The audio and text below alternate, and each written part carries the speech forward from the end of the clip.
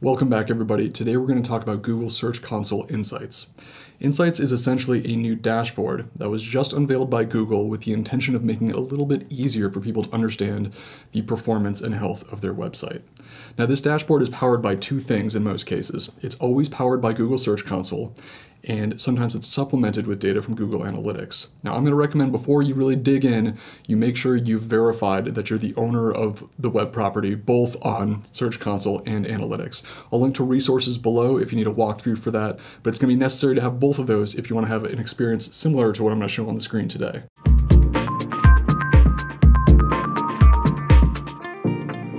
So it's probably worth addressing, who is the intended audience for this new tool? And I think the answer is essentially anyone who might feel overwhelmed by the sort of plethora of information that's provided by Google Search Console and Google Analytics. You know, those are tools that, especially on the side of analytics, definitely require some training in order to make sense of and fully utilize.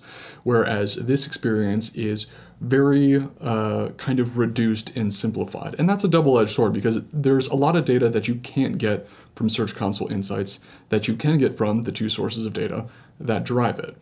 So in my mind, let's say that you are a marketing manager and maybe you manage a team of digital marketers and you don't have someone on your team who's really an analytics specialist who can like generate you a weekly report or something like that. This might be a great tool for you. And so going into this walkthrough, I'm going to assume that you don't have a ton of technical knowledge or a lot of analytics knowledge. We'll take a very beginner-oriented approach here. Okay, let's dig in. So here we are. Let's open up Google Search Console Insights. Now, the example website we're going to be using today is just our own website. So we are a small, primarily B2B marketing agency and have, a fairly young website. So immediately we see a view that looks like this, just a simple vertical scrolling type of dashboard. Now, the first metric we see at the top here, all-time page views, this is what you might call a vanity metric. It's not really actionable in any way, but seeing the number go up over time feels good. It's kind of like a hit counter in the early days of the internet. I would recommend that you don't pay too much attention to that. It can be really easy to get fixated on a bright blue number at the top of the page, but it's not really super useful, so I would just kind of skip over it. Now, all of the data in Search Console Insights is presented for the past 28 days. And this is one of the first things that makes it, much different from, say, Google Analytics or traditional Google Search Console, where you're always selecting the exact date range you want to do and maybe doing year-over-year comparisons and things like that. Google Search Console Insights, I think, is much more of a dashboard where it's assuming past 28 days is around the time frame that you care about.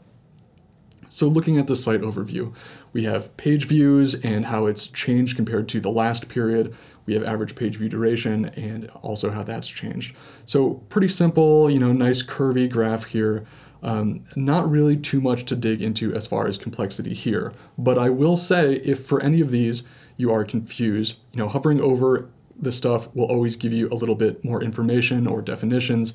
There's also this little cap icon over here with some more information about the data and tips on how you might use it. So that's nice and convenient. You don't have to dig through Google's documentation, which is well-written and extensive, but exists somewhere else and assumes sometimes a fair amount of background knowledge. Okay, so let's keep on moving. Your new content. So we're a little bit behind. We've only published one blog post in the last 28 days. We need to get our stuff together. But here you can see what it is. By the way, whenever it's referring to pages, so like whether it's here or that, that's the title tag of those pages. So, that's the text that you see, in the tab at the top of your browser window or when you do a Google search. That's the title tag, and that's how it refers to your pages in this. And if you look below all of these, you'll always see, the number of views in the last 28 days and then the average time on the page. And if the view count is really low, sometimes it can't calculate that average. So if you see a dash, that's just what that means. So that's new content for the last 28 days, but let's look at most popular content. Okay, so for most popular content, we can see what the page name is. We can see top search queries.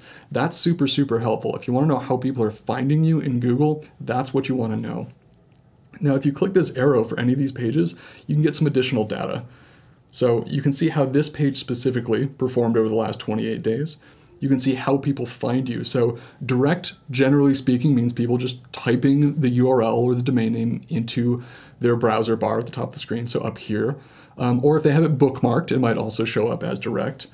Organic search, so that's someone does a search in Google or Bing, and they click on one of the results that's not an ad. That's organic search. Then referral is someone discovering that URL on another website and clicking on that link. You might also find, advertisement or PPC results in here. There's a handful of different channels you might find, but these three plus advertising are going to be the most common. So down here, a little bit more information on the search queries that brought people to the page and the top 5 results, top 10 results, that sort of thing. So you can see how you're ranking in Google searches for each of these. Now, this is kind of interesting because, of course, Google searches are always personalized. So when it's showing this average position and you say 2.2, you might think to yourself like, wait, there's no 2.2 position on a Google search result page. There's not. It's just the average position it was in when someone found it and clicked it. So that's what that means. And you can see the number of clicks from each of these. And it's always really good to kind of have this context of, okay, we're ranking 2.2 and got 24 clicks, or we're ranking 2.4 and we only got 1 click. Well, why is that? That has to do with how many people are actually searching for that phrase every month. If something is being searched for very often and you're all the way in position 10, you might still get a lot of clicks from it. Whereas if you're in position 1 for something that people barely ever look for, then not so much. Here you can also see referring links from other websites to this specific page. Looks like, we probably have some spam here. That's pretty normal. Every website gets some spammy backlinks. Definitely don't seek them out, but if you see some, don't be surprised. Basically every website on the internet will accrue those over time. Okay, so let's go back to this main page. We can see most popular content. It's worth pointing out you can flip through, so you don't have to just be limited to the first 3. If you wanted more data than this, you really got to go to Google Analytics. That's the best place to get this kind of data. If you have a large website with hundreds or thousands or even millions of pages, you probably want to have someone on your team that can make use of Google Analytics and can really synthesize that data. This tool is great for small websites, maybe medium-sized websites. Anything bigger than that, anything enterprise scale, you're going to want to use Google Analytics. Okay. So if we scroll down to how people find you, this is sort of a website-wide view of what we just talked about for a specific page. So we can see for our website, 65% comes from organic search. That's great to see. In my experience, most websites out there get at least 50% of their traffic from organic search. So that's fantastic. Now looking at this next bit here that just says Google search, we can see, okay, average page duration for people who found your website via Google, the number of page views, the number of clicks, because ultimately someone might, click through to a page, that's a click, but then if they continue to view additional pages, that's why these two numbers might be different, the number of clicks and the number of page views. It means that some of these people, they're clicking through to that first page and then they continue exploring the website. So here we have most searched queries for the website overall. So Keyword Mixer is our number 1. So we develop SEO tools that are free. People can just go to our website and use them. They don't have to log in or anything like that. And so they tend to get a lot of, organic search traffic and a lot of referral traffic. And one of our most popular tools is the Keyword Mixer. Another one is a SERP simulator. Don't worry if you don't know what those are. It doesn't really matter for the context of this video, but they're basically SEO tools. And so, people search for that. They find us on average around position 3 or position 8 for this, and they click through to those pages. So that's what that means. Going down here, we have, once again, referring links from other websites, this time to our website as a whole, rather than to a specific page like we saw in that other view. Now we can see top referring links. I think this just refers to the number of people who actually came to our website by clicking those links. We can also change this view to newest referring links. So if you're curious about, okay, well, what's happened in the last month? What are the new links that we're getting? This is another way to look. So we have one from a design agency that we partner with, as well as a couple of other websites here. So that's great. Now, this final block is something that I find kind of interesting and I didn't expect to see in here, and that's social media. So how visitors get to your site on social media.